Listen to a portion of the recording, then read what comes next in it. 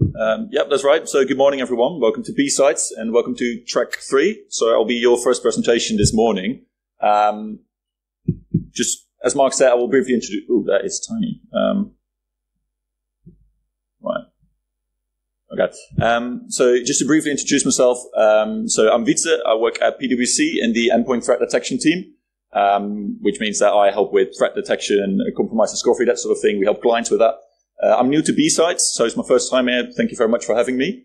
This is also the first presentation, so no pressure there. Like, what could possibly go wrong, right? So I'm going to talk to you in the next 45 minutes or so about attacker emulation. First, I will just briefly introduce what it is and why you would want to do it. So hopefully those of you who don't do it, I can convince that it's actually a good thing. You should look into it. Then a little bit on the how, like how can you do it? And as you will see, there's a lot of tools available that can help you with these sort of things. And at the end, I will show you some cool stuff, and that's the real reason you're here, right? Like that's the actual stuff you want to see.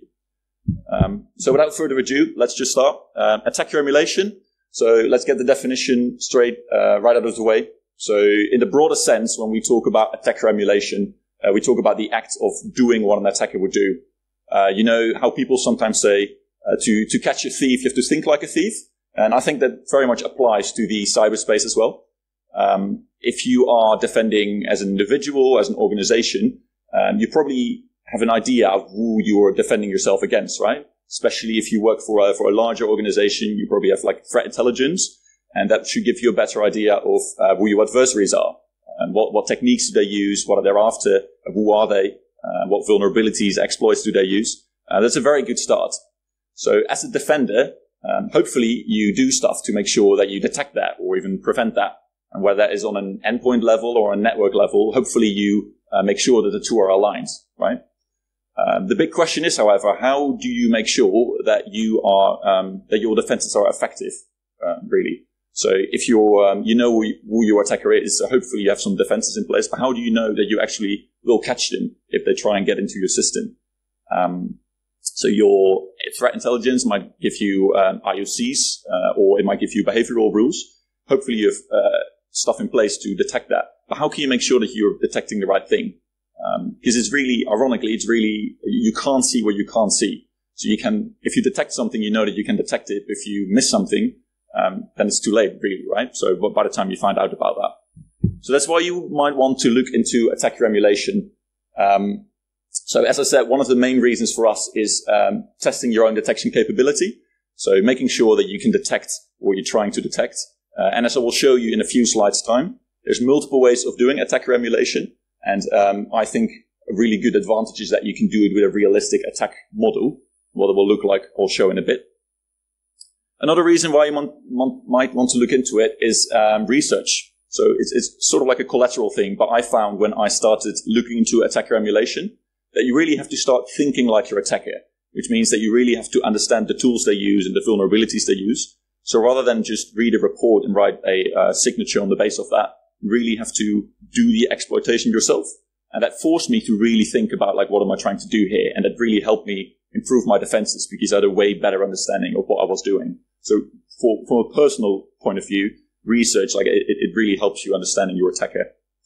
And thirdly, not unimportant, I think, is showing off, because we all want to, right? So whether you're trying to impress a client or maybe someone in your organization, someone more senior or even board level, it is pretty good if you can, in an automated fashion, emulate what an attacker would do and show that what you're doing in terms of defending is actually working, right? So you can actually show, whether that's on an endpoint or a network level, that you are able to detect your adversary. Bear in mind that it's not proof, right? So when you emulate an attacker, it's just an example of what an attacker might do. So you can't prove that you will always catch your attacker, but it's just really good in terms of proving to yourself or others that what you're doing makes sense and has impact. Right, so now let's have a closer look at how, like, what do we mean then with attacker emulation? How do you put that into practice? So what you would usually do is you would have systems in your estate. Usually you would isolate them from your actual machines. So actual machines with, your base image with all your tools, endpoint tools, whatever. Like basically what a normal machine in your estate would look like in a normal network configuration.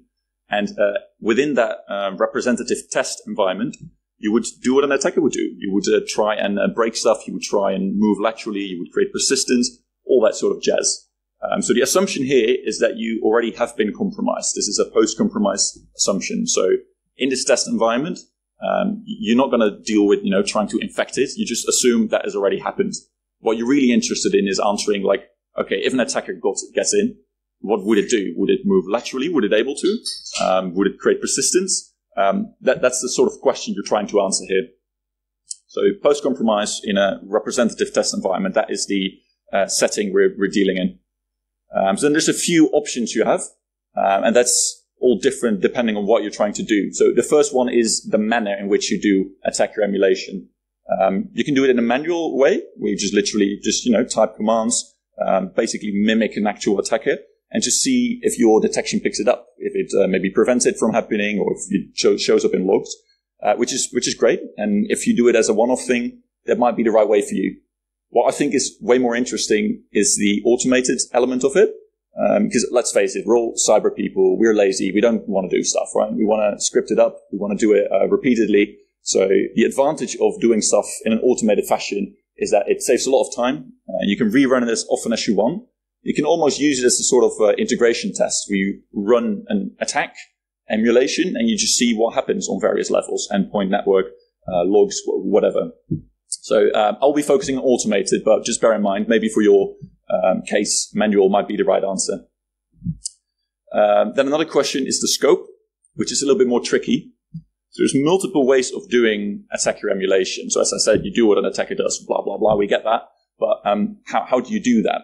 So if you, for instance, want to test your behavioral detection system, maybe you have separate rules and you just want to test them one by one, almost as a unit test.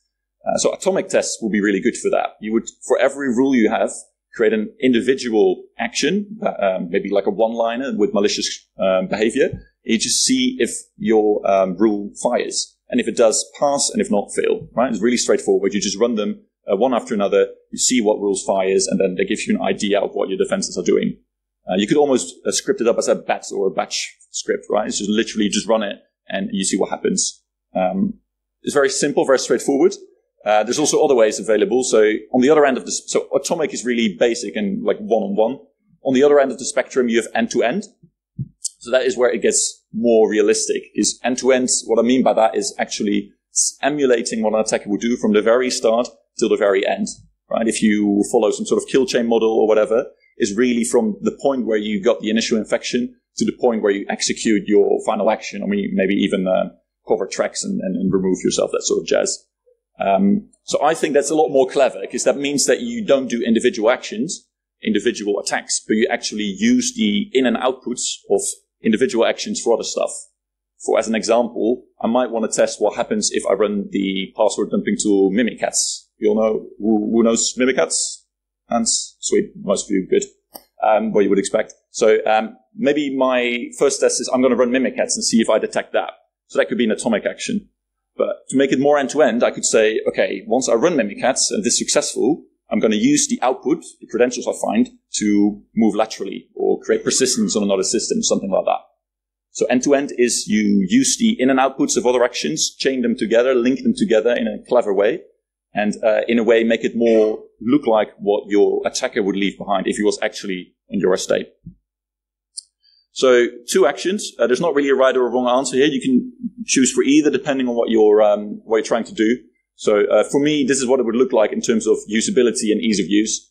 Ease of use and usefulness. So atomic is really easy to do, right? Because you maybe just a one-liner or you can script it up. You run it once, you see, pass or fail, and then you're done. So it's really relatively easy to use. But for me, usefulness is relatively low.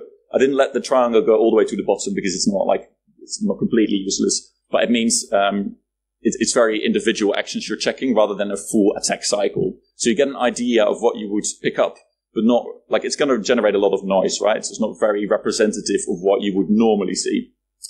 So chained is sort of in the middle where it is still atomic, but it's in an order that you would expect in an attack, but you might not even rely on the in and outputs. It's just still separate actions, just in a set order.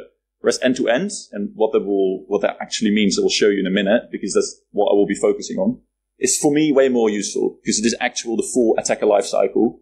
However, That means that you need to, whatever framework you're using, you need to configure that to make sure that it actually links actions together, right? You need to tell it that if I run Mimikatz, I need to pass the credentials somehow and then use therefore lateral movement somehow. So you need to link them together. And that is not as straightforward as it might look. But as you will see, it doesn't necessarily mean that it will be difficult either. Great. Okay, so now we have a few parameters here where we can play with. I think end-to-end is more interesting. I will show you in a bit why I think it will really help. There's a few tools available that can help you here. So fortunately, you don't have to do this all yourself. You don't have to start from scratch with which might be tempting, right? Sometimes you're like, oh, I can do this in Python. But as you will see, especially end-to-end, it gets really complicated. So there's a few tools available there that can help you. I'm sure you've all seen this XKCD comic about standards, about, there's 14 standards, and then someone says, oh, that's ridiculous. Like, create one overarching solution, and then you have 15 standards. Great. So that's kind of what happened here. It's not quite 14, it's 13. But this is tools that I found that all claim to do more or less the same thing. And bear in mind, this is just open source and aligned to the attack matrix. So imagine if you do also closed source and not aligned to the attack matrix. There's a lot of option out here. They all do roughly the same. They're all slightly different. So with the parameters I just showed you, in terms of like how atomic or end-to-end it is, they vary a bit. But if you're new to this sort of thing, attacker emulation, it can be quite overwhelming, right? Like where do you start? What are the differences? Is there a good one and a bad one? I find that quite complex, actually. It requires some time to figure it out. So one of my calls to action would actually be, how great would it be if we just had a few that were really good rather than 13 that all more or less do the same thing? They're not cross-compatible either. So if you go for one of these solutions, you might not be able to run it in another. So there's also a bit of a risk there. So yeah, unfortunately, it is like that. So I will focus just on a few that are relatively popular or more lively in the open source area. So some of you might have heard of Red Canary's Atomic Red, which is really good. So it's almost like a library of actions. So it's aligned to the attack framework. If you've not heard of it, like look it up. It's a really helpful resource to for how attackers behave. So they have a really good, on GitHub, a really good open source framework. We have for each, almost every attack technique, a really good sort of script you can run. So it is kind of manual. It's not dynamic either, because it's like hard-coded scripts. There's no random file names. It's literally a script you run, and you see if your detection picks it up. But it is cross-platform, so it's really good. And it is one of the more lively, it's one of the more active open source projects. You might have heard of Uber's Meta, which is automated, which is quite nice. Still not dynamic. It's static scripts, hard-coded file names and whatever. So there's some limitations there, but it's also cross-platform. Then we have CALDERA, which is from MITRE themselves. So MITRE is the organization behind attack. And they started it as a research project, I think about 1.5 years ago now. So you had CALDERA 1.0, which was really cool, fully automated and dynamic. It's in Python. I will tell you more about that in a minute. It's just Windows though. So then I think about a month ago, they released CALDERA 2.0, which contains all the functionality of CALDERA 1, but also with what they call a chained mode, which is a bit more like what Uber does with Meta. So it's more individual actions, hard-coded. So that's why it's like both dynamic and not dynamic. But the advantage is that it is cross-platform now. So that is really good.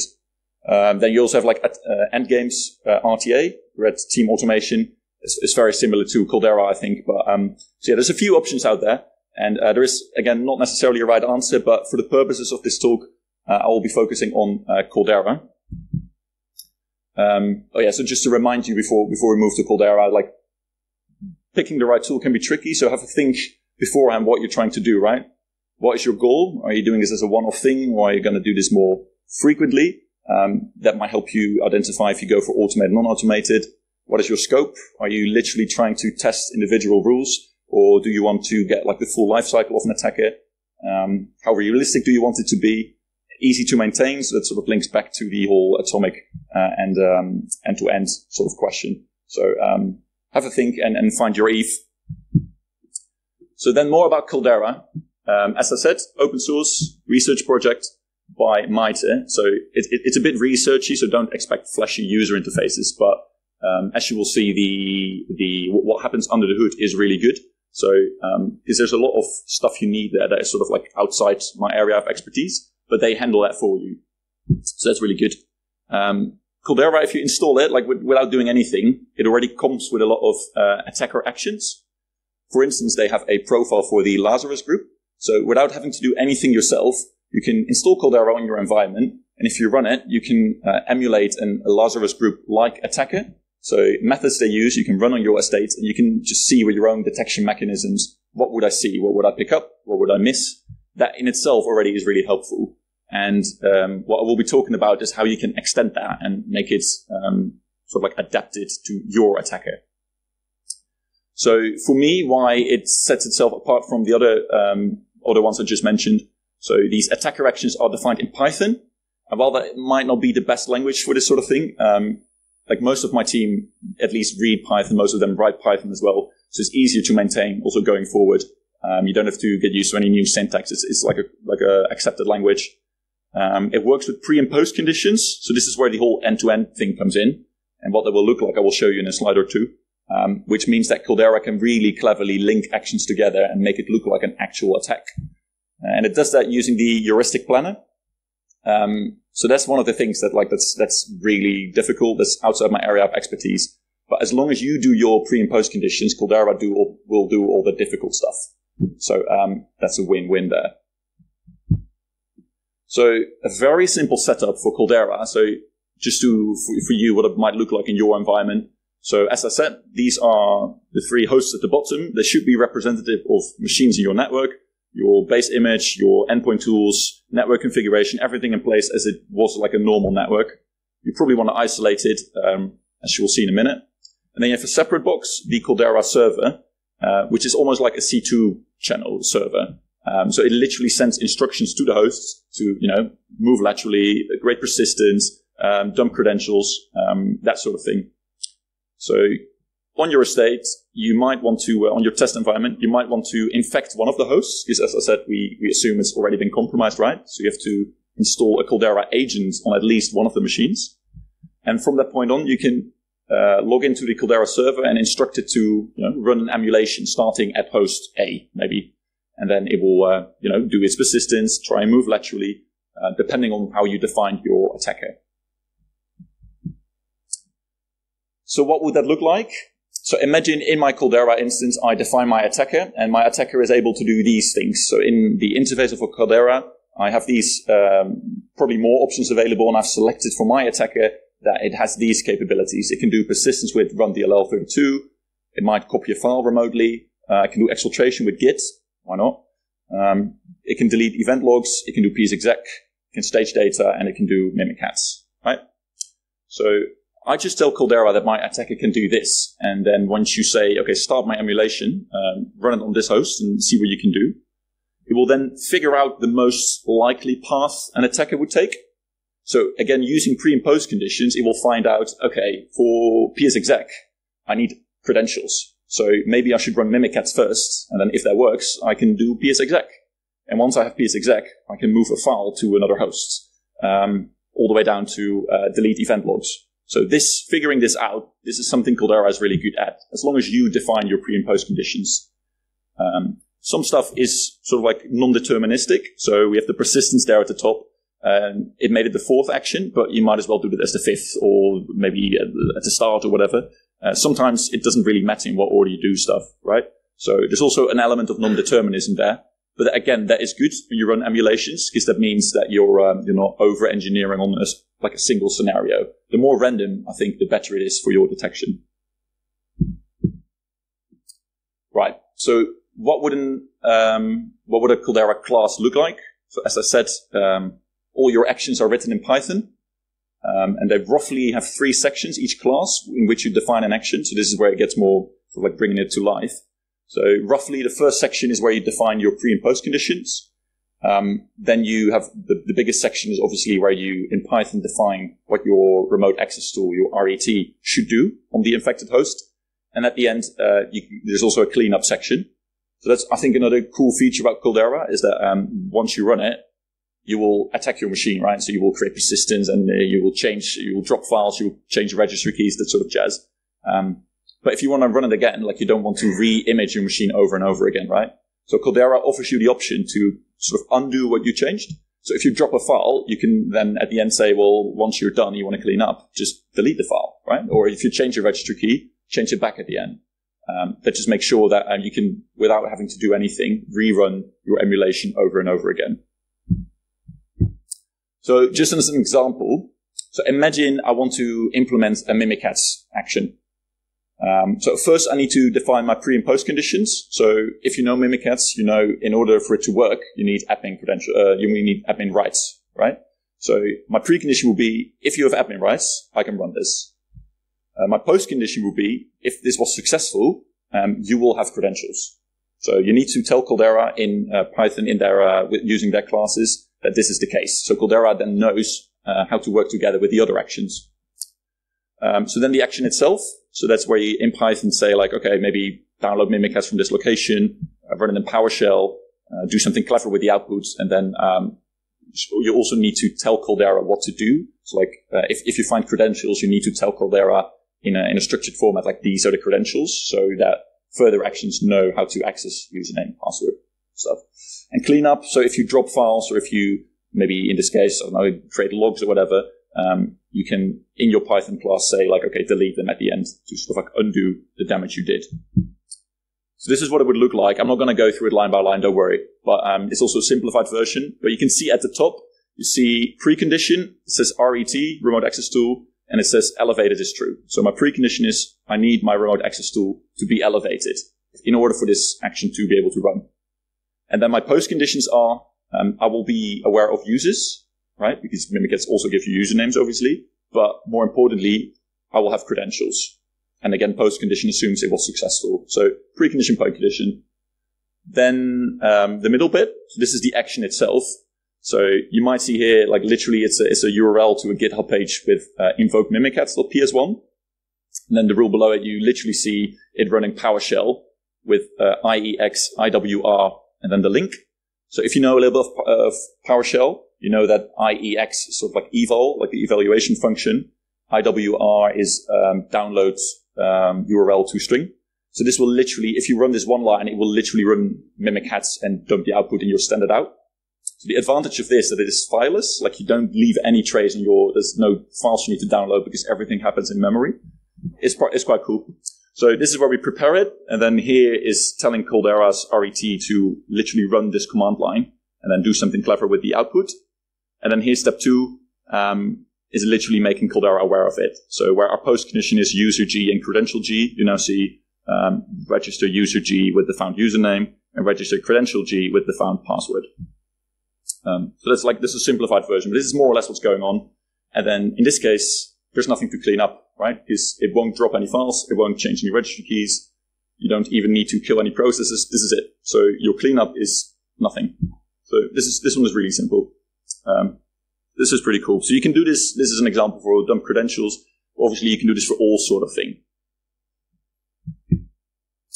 So before I move on to showing you what we did to extend it, to make it even more exciting, there's a few challenges here, right? So we now know how Caldera works and how you can implement your own stuff. Or even if you don't want to implement stuff, like Caldera already comes with a lot of built-in stuff. There's a few challenges here. So once you know your attacker, making sure that you have all their capabilities in Caldera is one of your challenges, right? Making sure that it's actually a good representation of the attacker you're trying to defend yourself against. Another one is a big one, is the detection itself. So in the example I just showed you, you saw that literally the command line contains the word Mimikatz, right? So if you have a really stupid rule-based system, you might say, oh, I know how to detect Mimikatz just by looking at the command line. If I see the word Mimikatz, then I found it. Yay. Well, that's obviously not what you're looking for, right? So even though in this emulation, you might have a rule that detects it, you're really looking for the wrong thing, right? What you should be looking for is these weird PowerShell arguments, or maybe the DLL PowerShell loads, because that would also be like different from normal. So a challenge here is that even if you implement it, you should make it as random as possible so that you don't detect the wrong thing. The same with like if you have anything artificial intelligence related, like it might pick up that all your evil stuff always contains the word Mimikatz, or always go to, I don't know, your internal GitHub.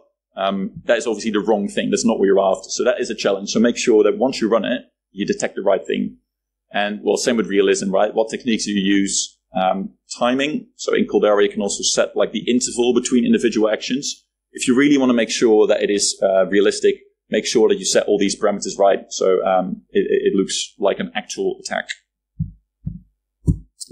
Sweet. So that was a crash course into normal Caldera, and that is really good. There's an open source version of it which you can obviously use. There's people contributing to it, which is pretty cool. What we did is extend it even further. So beyond standard Caldera, there's a few things that you see in the wild quite often that you can't do normally, but we've changed Caldera to do these things, and I'm going to walk you through them. So there's 3 things here. We start with LOLBins or LOLBas. Then we have some very simple obfuscation techniques and also masquerading techniques. LOLBins. Who here knows LOLBins? Okay. So LOLBins, or sometimes LOLBas, stands for living off the land binaries, or LOLBas is living off the land binaries and scripts. What it really is tools that are either included in your operating system like Windows, or come with standard software like Microsoft Office, Java, that sort of thing. That are legitimate tools, maybe signed even, that you use to do like stuff that's not intended to do. So obvious examples here will be Powershell is present on every operating system after Windows XP, and you can just write any script you want, right? You can, as you saw, you can download files, you can run processes, whatever. So that is a really obvious one. You also got W script and C script for your VB script, MSHDA. That's the obvious options. There's also more obscure ones. So if you're familiar with the attack framework, you know that, well, sometimes it looks like half of them, but I think it's like a quarter. It's LOLBins. So there are so many Windows processes that you can abuse to do stuff that's not meant to do. So a few other examples I just randomly picked. So we got Ragasm, Xwizards is quite cool, MSBuild, or pubprn.vws. So this is an example of a script. It's a Microsoft signed script that you can trick into executing pretty much whatever you want. So why would you want to do this as an attacker? Well, because you're already in, right? Like why would you need these tools? So it's a way to stay under the radar, because it means if you are using, for instance, I don't know, MSBuild to contact your C2 server, your detection mechanism might think like, oh, I've seen MSBuild reaching out to network hosts before. That's probably fine, right? Or if you use Ragasm to execute a bad command, it might think, oh, it's a Microsoft signed binary, that then whatever it spawns is probably good as well, right? Like I don't need to worry about that. So that's one way. Another way is that some organizations have application whitelisting, so you can only run certain processes. A common thing to do is just allow Microsoft signed processes, for instance. So imagine if you use Ragasm, I think it's signed, and you trick it into running your evil process, and you can bypass your application whitelisting, right? Because quite often these signed processes are allowed to spawn whatever they want. Right, so LOLBins. So how do you do this in Caldera? So for Caldera to understand it, you again need to think about pre and post conditions. So a precondition will be, in order to run a LOLBin, I need to know a command that I want to run, right? So that's your precondition. Your post condition will be, if my LOLBin was successful, the command will have executed. So simple example. So if I'm on a machine and I want to run my evil.exe binary, and I want to stay under the radar, I will pick a random LOLBin. So in this example, I chose Ragasm with the /u parameter. So that requires you to compile a custom DLL. So that will be the action. And then the post condition will be, well, it ran successfully. So as you can, sweet. So as you can see here on the slide, so this is what it might look like if you run it in Caldera. So you have the commander.exe process here, which is Caldera's process where it sort of like runs all the crap from, really. Then you see it spawning Ragasm, so system32 binary, and you see it here calling it with this parameter Adobe updated.dll. So I don't know about you, but I've seen Adobe doing weirder things. So if I see something like this, I'd be like, might be legit actually. But obviously in this example, it's evil. So this is a compiled DLL that will trick Ragasm into executing my temp process called evil. So this is what it might look like. So it's a very good way to stay under the radar or avoid application whitelist bypassing. Right, so that's one. So what it will look like in practice, I will show in a demo after this. So then obfuscation. The principle is really simple. Like it's not rocket science. A lot of rule-based systems look for keywords, right? So you might say, in the example I showed you, if I see PowerShell and I see it running a command line that contains IEX, that is weird. I don't want that. So a lot of systems, if you're looking for behavioral stuff, rely on keywords. So what if you try and hide these keywords with there's various ways of doing it. So there's another resource. So presentation will be available at the end, by the way. Both the slides and all the code I've shown you, the implementation in Caldera, will be on my GitHub, including all the references you see in the presentation. So if you're interested in obfuscation, there's a really good resource there. But a few simple examples are, imagine you are looking for the keyword hello world. One simple way of doing that is just cutting the string up in pieces. So here you see hello world, and it's now 3 pieces. And my detection mechanism won't detect hello world anymore because it's interrupted with these annoying quotes and plus signs. So that's one way of doing it. Another simple way is escaping it. So in PowerShell, the escape character is a backtick. So you just escape a few characters that don't need escaping. PowerShell will still understand it, but your rule-based detection mechanism might miss it. Format string, also quite nice. So basically, it allows you to reorder a string in a random order, making it both hard to look at for humans. So it's harder to read what it says now, right?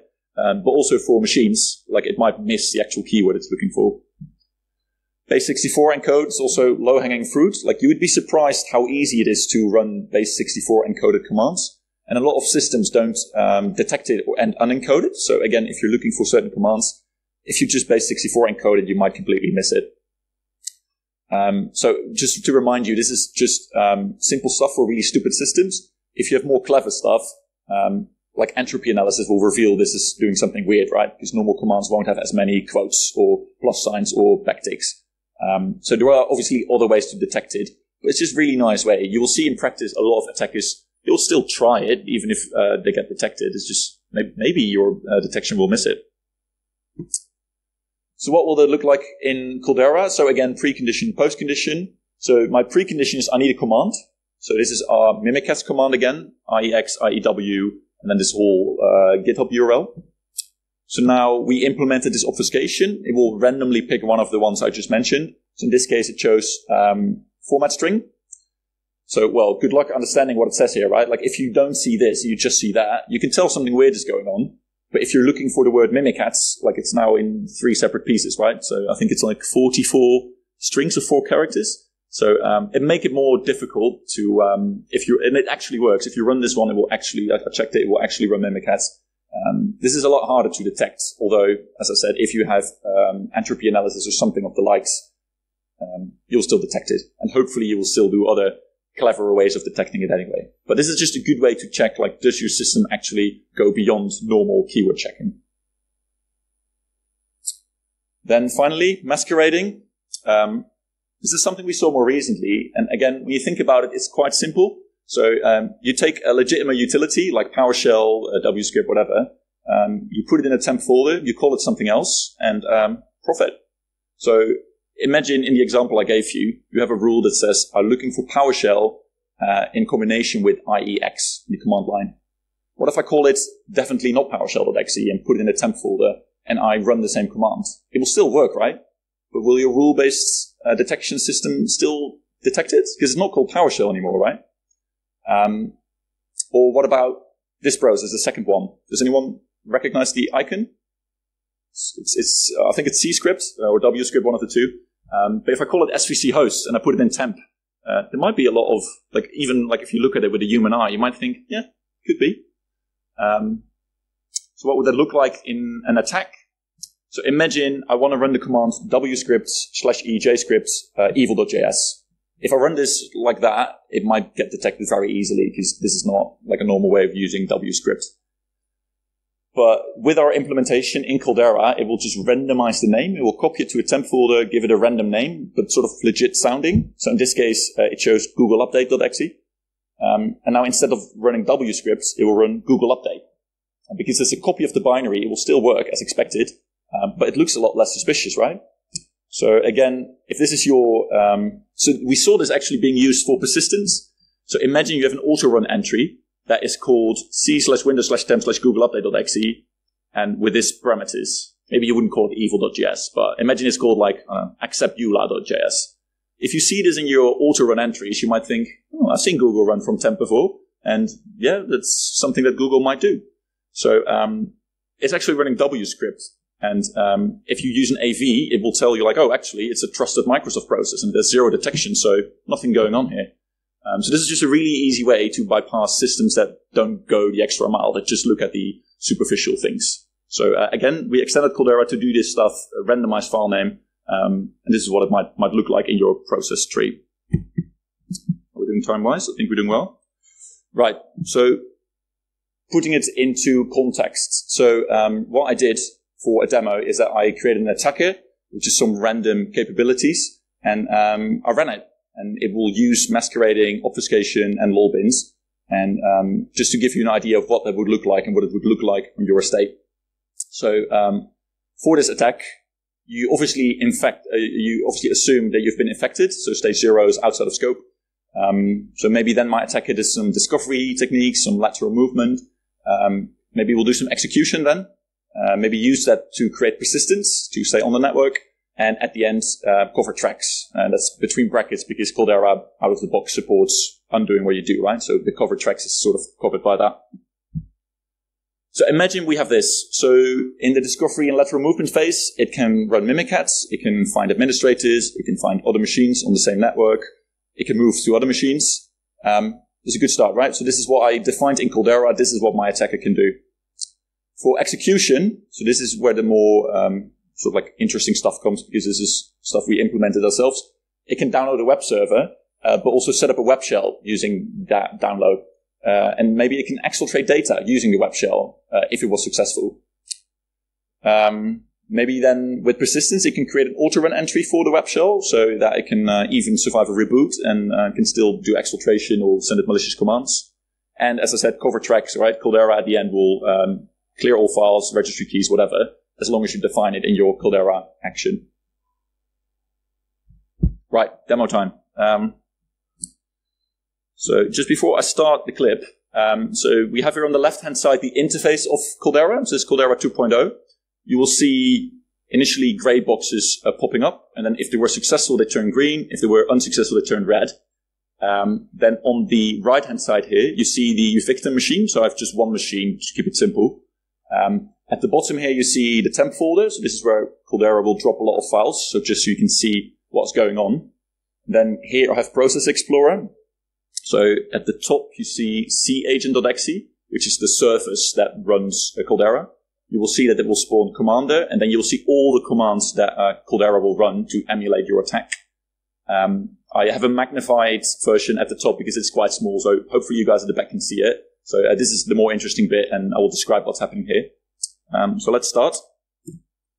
So as I said, the first thing it will do is it will create commander.exe. So and now here it's starting. So now here it says running Mimikatz.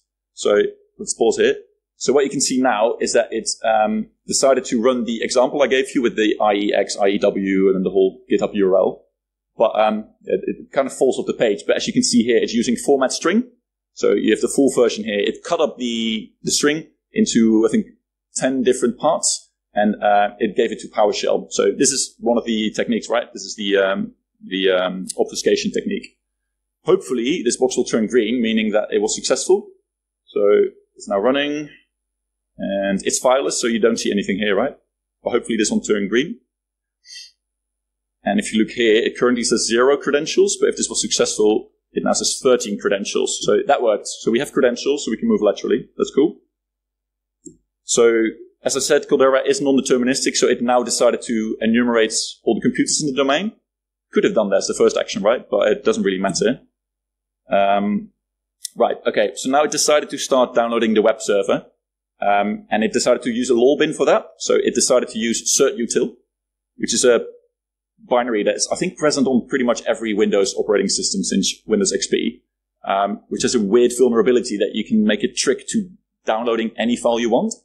So you can see here certutil, and if you look here, you can actually see it going to a URL where it downloads a binary. And if that was successful, you can now see the zip file here. We randomized the name, again, to make sure that my detection system doesn't just look at the file name, but really looks at the behavior. Right, so box turned green, we got the web server now. So again, non-determinism, it decided now to enumerate admin groups. So it's using PowerShell for that. And if you look at the command line, you will see that there's nothing on the command. No, it doesn't show it now. There's nothing on the command line here. So it uses the standard in. So if you just look at command lines, you won't see any malicious behavior. This is literally putting the commands in the standard in.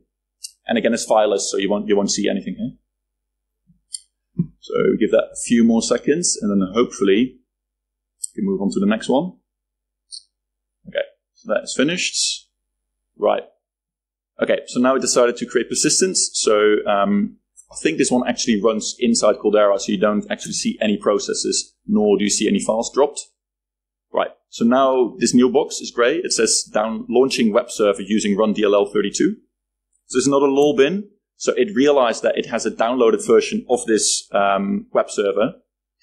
But what you can see here, it might be a bit small. So there's now a process here that says update daemon. And if you recognize the icon, this is the icon for run DLL32. And you can see it also dropped a random file here, an SCT script with a random file name. So what it will do now is use another LOLBin with run DLL32 to extract the zip file into a folder here and then run the web server. So let's see if that works. So as you can see a new folder here, random file name, box turned green, so we know it was successful. So now it actually trying to set up the web shell. Oh, I think it was really quick, but let's see if I can get that back. Right, so you can see here, my commander process spawns PowerShell and then spawns this process called USB web server, which spawns Apache binaries from my temp folder. And Caldera actually checks if it can reach out to this web server. It uses a really dodgy PHP script to just execute random commands. They can then check if it is able to exfiltrate information. So the box turned green, so we know that was successful. But as you saw, that happened in like 2 seconds. It was really, really quick. Right, this is the final stage. So it now tries to move laterally. So it creates a share on another host that it found using one of the other actions. And then it copies the Caldera process to the other hosts, which was also successful. So that's where it stops. So it now goes to the cleanup phase. And as you will see here, all the files that were created will now disappear in a matter of time. There we go. So that was it. So this is how you can, in Caldera, emulate it. And this is what it will look like on your victim machine. So I just have this next slide just for reference. I'm not going to go through it, this one, where I go through like all the actions and sort of like which actions rely on others and what techniques we used, right? So we saw obfuscation, standard in, LOLBin, more LOLBin, we saw masquerading. So yeah, have a look at this at home if you want to, but just to remind you that this is just not random tests, just firing random commands, but actually relying, it thought about the order. And it also relies on past actions, right? So this one can only run if action 4 was successful, and 4 can only run if 3 was successful. So pretty cool stuff, I think.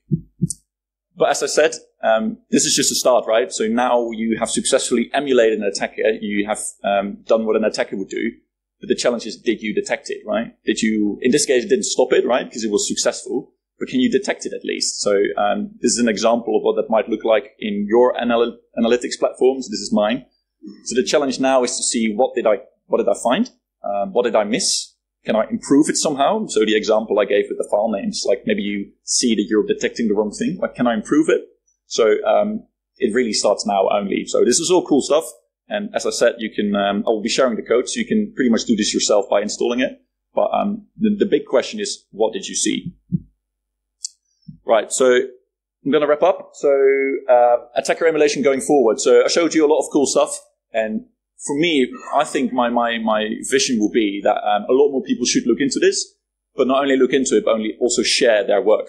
So to set an example, I will be sharing my code, but I really hope that other people, whatever solution you're using, whether that's Caldera or one of the others, that you share what you're doing so other people can use it and you don't have to reinvent the wheel. It would be great if you had like modules you can share, just like Metasploit, and people could just sort of plug in, and with these clever pre and post conditions, you can just, with minimal effort, emulate specific attackers, right? Imagine you could download like an APT, I don't know, 123 profile. You can run it and just within seconds see what you can detect. I think it would be amazing. And the industry standard idea, so these tools are not cross-tool compatible. So it would be nice if you somehow could come up with a profile that all tools can accept, and you can just choose whatever tool you like. Before I go to my final slide, just a reminder, as I said, it's great. It can help you a lot, but it's not a silver bullet. It's going to help you see that what you're doing has an impact, but it's not proof by no means, right?